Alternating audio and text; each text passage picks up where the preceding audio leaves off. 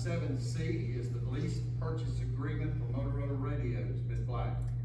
Yes, sir. You have before you a resolution approving an equipment lease purchase agreement and the related communication products agreement, both with Motorola Solutions, for new radios for the sheriff, animal control, public works, and 911 to replace their existing radios. And I have copies of the additional documents over here. Okay. Any questions for Ms. Black? I see we have 3 years of equal payments. What is the shelf life of these radios? Anybody here that can give us that? Mr. Ty, would you like to update us on that? Those radios, 10, 15 years.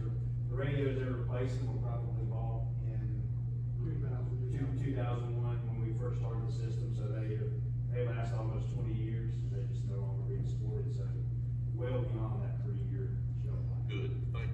We won't have to buy radios for a long time. Thank you, Mr. I'll hold you to that. What do we do with existing radios? So one of the reasons why it's so important for us to go ahead and replace these is that the existing radios have been put together with parts from other radios for quite some time now. Motorola is no longer supporting that technology, so they're basically bricks at this point. Part of the reason we got the price we got is we actually got some trading value.